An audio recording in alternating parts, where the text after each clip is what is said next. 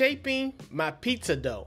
After taking the dough out of the fridge and letting it rest for 2 hours at room temperature, it's time to shape the dough.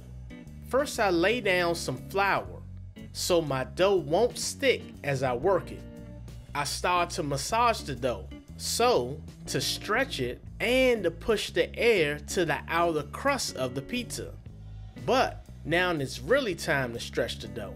I use gravity, so the dough will hang down as I move it around, making sure not to pinch the air out of the ends, keeping my end crust full of air. I continue to massage the pizza, working primarily on the smooth side of the dough. That is the finishing side, where I will put all the toppings. Welcome to On the Menu. I continue to stretch my pizza until, right before I can see through the dough, it's hard to repair a hole in my dough.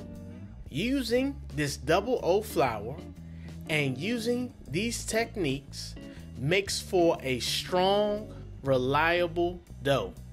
When I measured my finished product, it came out between 10 and 11 inches, which for me is great for a single meal.